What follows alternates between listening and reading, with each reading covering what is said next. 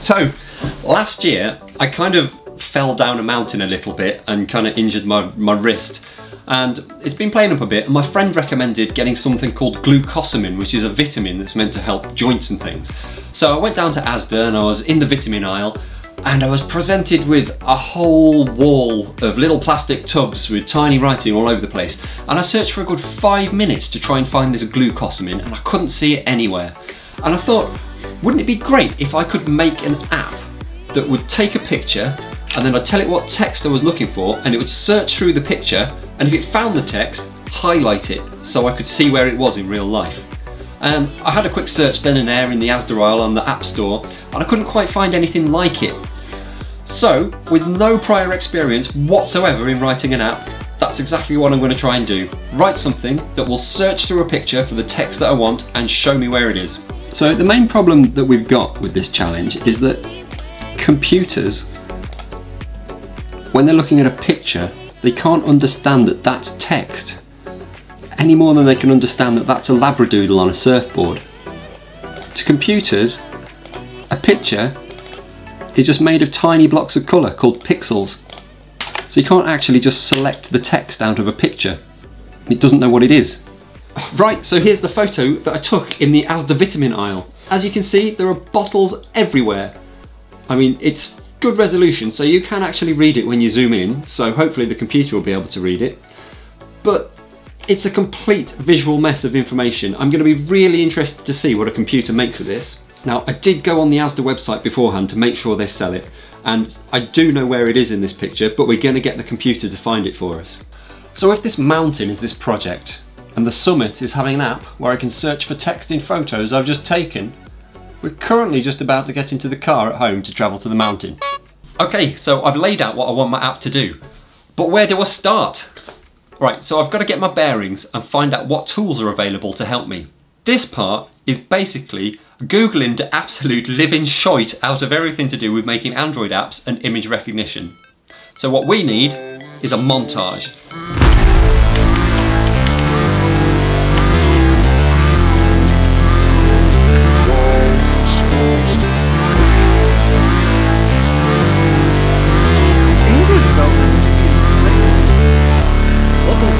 Beginner tutorial series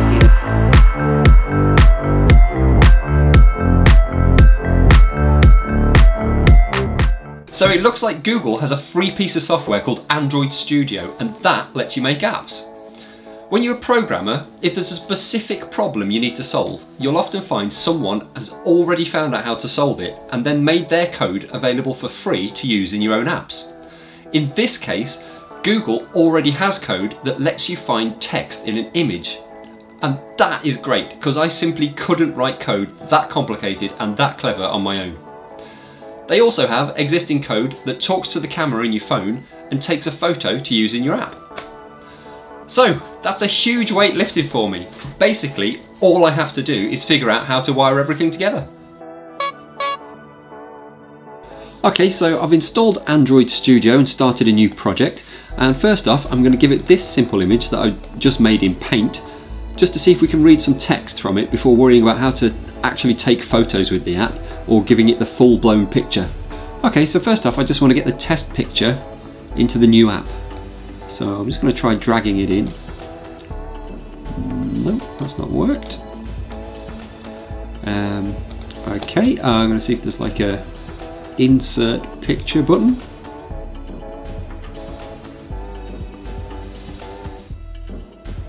So at the moment I can't actually even figure out how to get a photo into Android Studio. So I'm going to get YouTube to give me a crash course, and I'll be right back. So I think I've finally got my head around the basics. What it turns out you have to do is copy a picture into a very specific folder on your computer that's part of the app, and then it shows up here to use as an image view source. So, after over an hour of starting this project, I've finally got a crappy little picture on the screen. Woo! So while it's true I don't have any experience writing Android apps, I've got experience programming with code, at least for websites, and that's the only reason I'm even trying this. Okay, so now I'm going to copy and paste Google's existing special code into my app. That will allow it to look at a picture and find text. It's called Google ML Toolkit Text Recognizer. ML stands for machine learning. It uses artificial intelligence to recognise anything that looks like text in a photo. The amount of code that actually does the text reading is ginormous. We don't copy and paste the code in its entirety. It would fill our screen hundreds of thousands of times over. Instead, the code is all neatly packaged up and kept in the background. The code in our app just basically says, use this Google code over here. One of the awesome things that the Android App Studio does is it's got this kind of fake little Android phone that runs inside it that you can test your app on. It's like a fully functional Android phone that runs on your computer, and it automatically loads your app onto it and runs it. This is called an emulator, so it emulates the phone on your computer. So this is it, this is the actual app running on the emulator on my computer in this pretend Android phone. So where it says this is my text here, that's the picture that we put in. So that's not actual text that can be highlighted, that lives in a picture. The hello world bit here was just there when I started the app and I've not deleted it. And here's the button that we added, so we got something to click to run the code. I've also just added a little text box at the bottom that we can use to display the text that it finds in the picture. Okay, so moment of truth for this bit. I'm going to click the button and see what happens. Hopefully it won't crash. If everything goes according to plan, the app will look at this picture up here, it will spot the text in it and it'll write it out down here. Here we go. Oh my god, it's actually worked, look at that! Brilliant, that is absolutely fantastic. It has done its job. Look, it's real text that we can select, it's actually found it in that picture. This is brilliant. I think we're going to make this work. Well, that's really promising. But I'm going to be honest, it wasn't all roses getting that to work. There was quite a bit of trial and error putting the code in different places, but we got there eventually. Now let's throw our actual Asda vitamin aisle photo into it and see what happens. Okay, fingers crossed, I'm going to press the button and see what happens. Is it doing anything?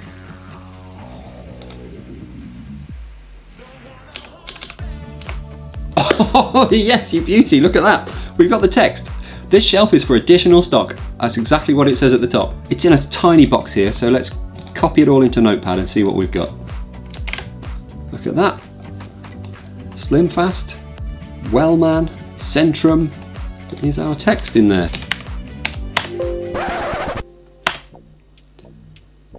Oh no, wait. We've got a problem. It's not seen the glucosamine text. Right, okay, let's go into problem solving mode. Let's crop the part of the picture out that's got the text in it. So I'm going to give the game away here. It's actually up here in the top right. So let's just select that. There we go, look, glucosamine sulfate and vitamin C. So let's save this as Asda cropped. Let's throw that in, run it again, let's see what happens.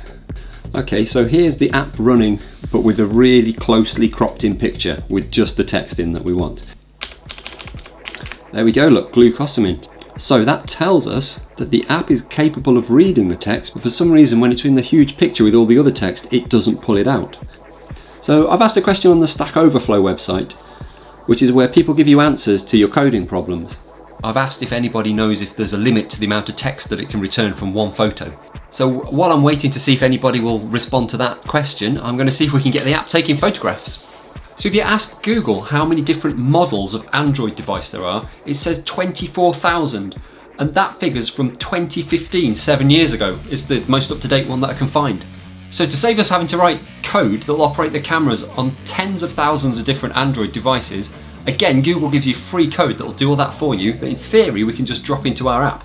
So the photograph code needs to do quite a few more steps than the text recognizer code, because it's got to do things like show you a preview of what the camera can see on your phone, then it's got to be able to take the picture, save it to your phone, and then it's got to be able to present us with the photo to use in the app. So considering how much trouble I had just getting one tiny picture to show on the screen without any of this stuff, this should be quite interesting. So I think I'm just going to get stuck in.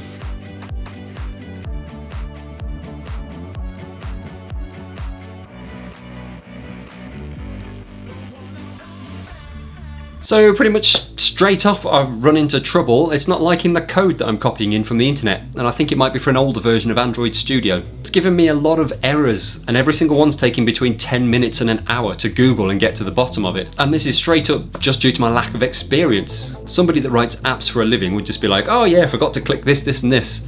But for me, I need hand-holding by Google search every single step of the way. Which, you know, it's something that I'm brand new to, it's not a problem. I mean, there's always going to be a steep learning curve for this kind of thing if you just take it on out the blue. Just got to remember that I'm a beginner and I'm taking baby steps in a massive project.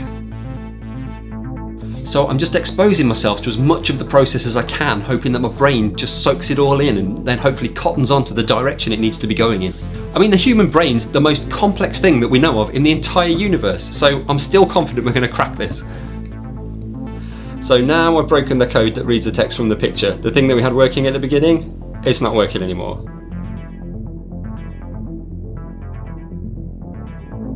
I briefly got the camera preview bit working, but now the entire app refuses to start. Every single part of the project is failing at the moment. It's not working, nothing's working. I can't fix it. I don't know what to do.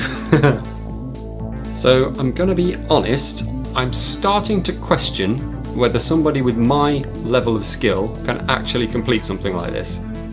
To use an old French term, c'est très fouct. I'm just gonna keep Googling, I'm just gonna keep learning, keep carrying on, and we just have to get there, right? I mean, I can't give up. I'm not gonna give up.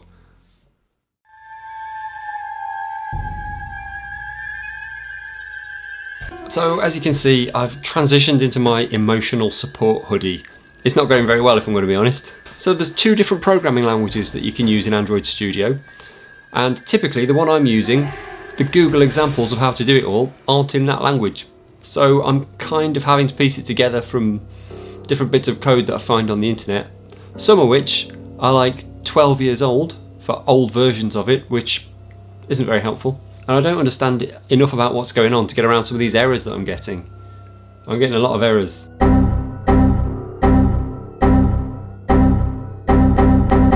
Like error after error after error.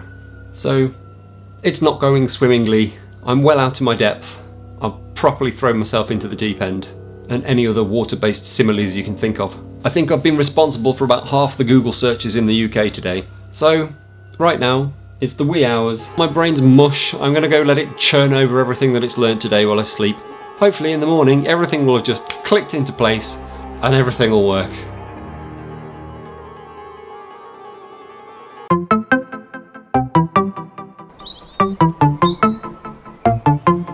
Right, so it's a new day and I've got a fresh pair of eyes on me. I've had a look through the code already this morning and I've managed to solve some of the big problems I was having last night that was breaking everything. It turns out it was some of the code I pasted in yesterday. I think it was for an older version and it all just got confused. I mean, looking at it this morning, it was obvious. The error message was telling me exactly what the problem was, but last night my brain just wasn't understanding what it was telling me. So no one's responded to my Stack Overflow question about it not reading the text in the full image, but I had a thought about that this morning when I was staring at the wall drinking my coffee. Right, so because it'll read the text when it's given a smaller picture, what about if I find a way to automatically cut the picture up into different pieces and pass each piece to the text recognizer?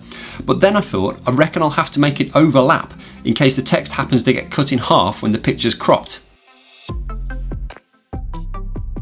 So while I was just making that animation with the blue squares, it very strongly reminded me of something. So I think I might have seen that idea yesterday when I was doing all my research and wasn't really paying attention to it. So I'm sorry to whoever's idea I just ripped off.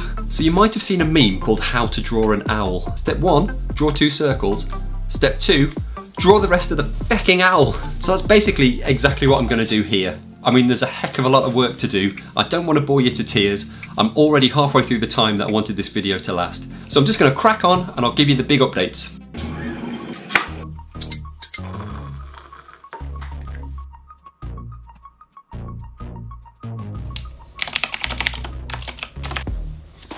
Okay, so I've done a little bit of tidying up.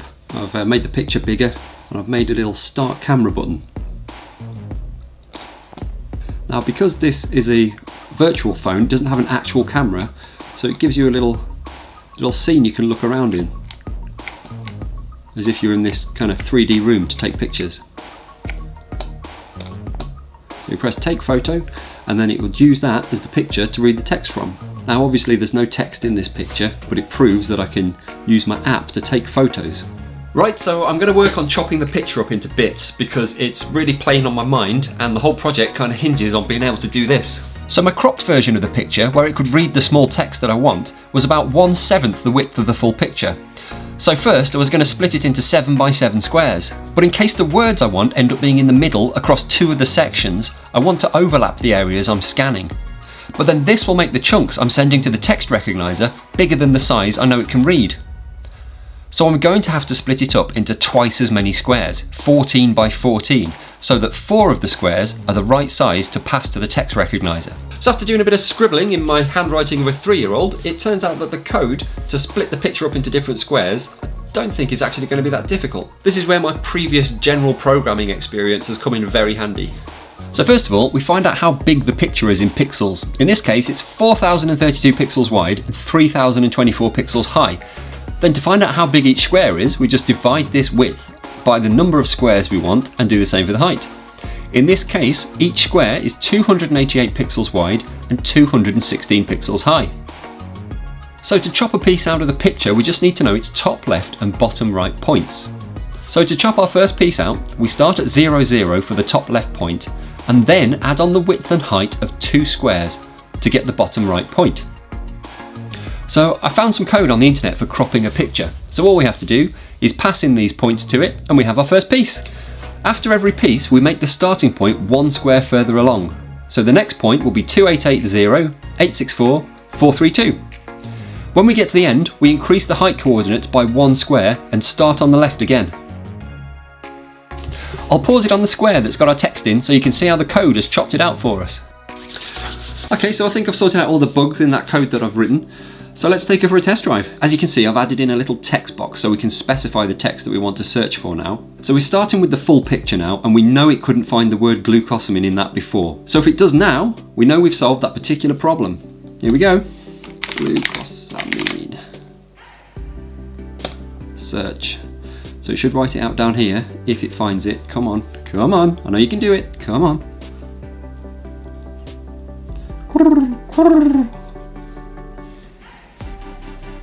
Yeah! Look at that, glucosamine. It's found it. It's found it in the picture. We've done it. Okay, so this highlights 2 things. First off, got no idea if it was searching or not, so I need to add a progress bar. And as you can see, I know the text's only in there once, but it's found it 4 times, and that's because we're passing it this overlap, so it's gonna find it multiple times. However, when we come to draw a box around the text, it doesn't matter if it draws that box 4 times because it'll be in the same place, so I don't think I need to do anything to filter it out. So after a bit more Googling, I've figured out how to add a progress bar. Let's just kick off a search. So it uses the total number of squares in the picture as the maximum number up here, and then each time it finishes processing 1 square, it moves the bar along. So apart from some general tidying up and a few other ideas I've thought of, the last big piece of the puzzle is to actually get it drawing a box around the text that it finds on top of the photograph. I've just kind of blindly assumed that we can do this. We'll figure it out. So I found some code that lets you draw, so now I just need to figure out how to use it. Let's start by just drawing a solid block somewhere on the picture so we can prove it's doable. So lucky for us, there's literally a function called draw rectangle. We just have to give it the coordinates of where we want it to appear. So let's say top left 0, 0 and bottom right 1000, 1000. So that should give us a nice big square. And we can see up here I've asked it to do it in red.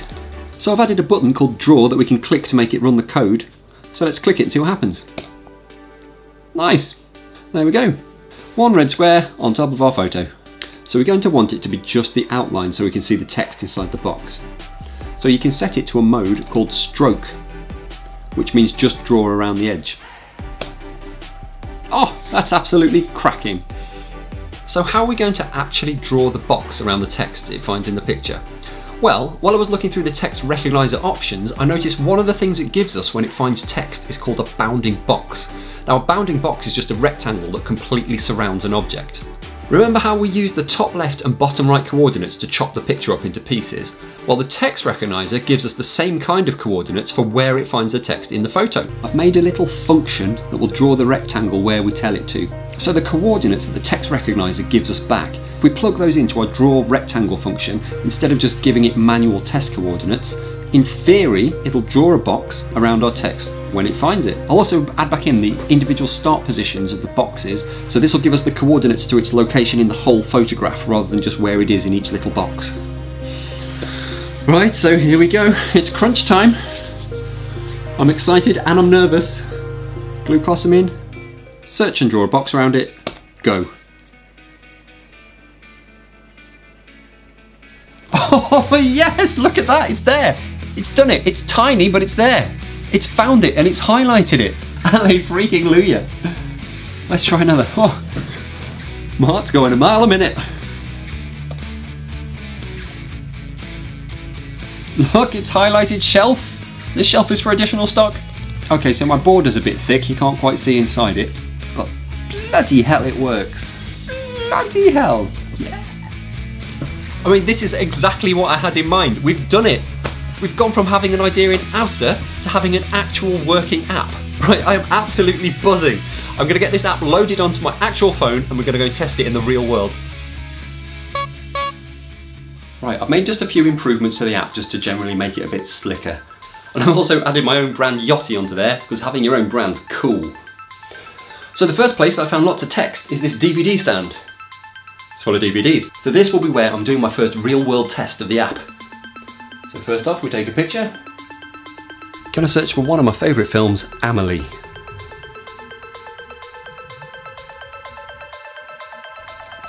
Okay, so picture Amelie in the search box. Search image. Again, I'm nervous and excited. Real world test, come on. Progress bar's going.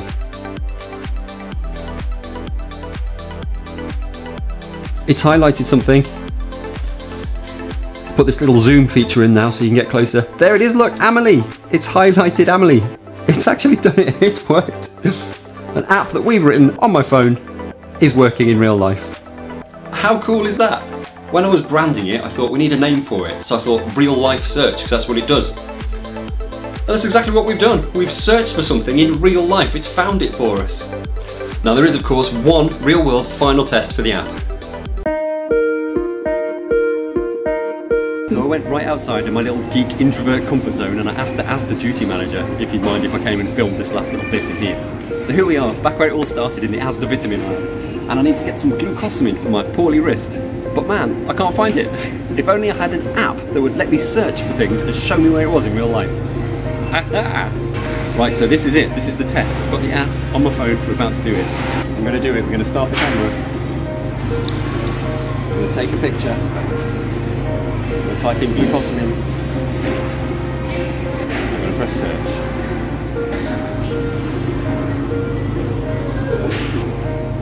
There it is. Look, it's got it. It's found it. It's actually worked. We've made an app. We've done it. We had an idea in Asda, we've written an app, we've come back, we've tested it, and we've done it. Yes. That was a lame high five. I can't see when I'm filming that. Hang on. So there we have it. An idea that turned into an emotional roller coaster for me and a deep dive into the world of Android apps. So there's nothing stopping me from polishing it up and putting it into the Android Play Store. If I figure out how to do that, I'll put a link down in the description so you can download it if you want and have a play for yourself. There's a couple of things I'd like to do extra with it. I'd like to figure out how to speed it up a bit, although it did run a lot faster on my actual phone compared to the emulator on the computer. And another thing I've realised it can't do is search for text that's sideways or upside down. So maybe I could find a way to rotate the picture, search again, rotate the picture, search again. But again, that'll take extra time, so I'd need to figure out how to speed it up first before I could do that. So I hope you enjoyed following me on this little adventure. If you did, please like the video.